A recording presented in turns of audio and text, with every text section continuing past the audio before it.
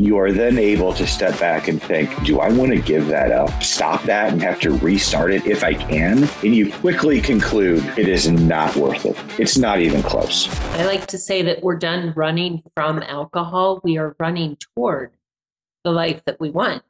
And when we start to live the life that we want, we up our pace and we chase what we want. Absolutely. It feels so good. So when alcohol comes knocking, you think, why would I give this up? What I'm running toward, what I'm receiving, the gains that I've achieved for a 30-minute high. Doesn't make sense. Yeah. And I'm new enough, along the journey now, probably just over 100 days in, where I'll have cravings or go to a party.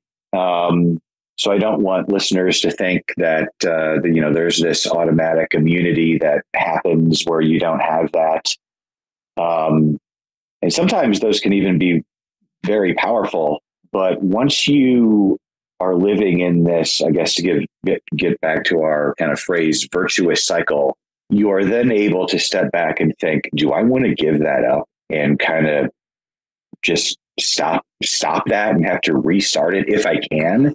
And you quickly conclude that it is, I'll just speak for me. It is not worth it. It's not even close.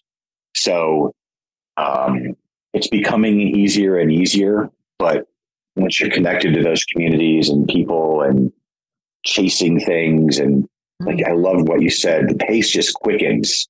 So the cycle or the wheel gets faster and faster and faster, because you're able to absorb and experience much, much more and handle a lot more. It's just not worth it. Right. And I love that you touched on the fact that, look, I still get some cravings. As much as you're doing in your life, pardon me, as much as you're doing and achieving in your life, the physiology of healing from addiction hasn't changed. Your body is still learning these new ways of thinking and being. And alcohol hasn't forgotten your name. It's going to tap you on the shoulder.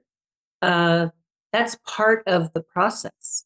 And one of our goals is to liberate you from the guilt or shame or the I shouldn't be feeling this now, and understanding this is a physiological process, and the best way to move through it is with support, connection, accountability, and paving a life for yourself that will eventually make alcohol very small and irrelevant. So thanks for sharing that, Nate.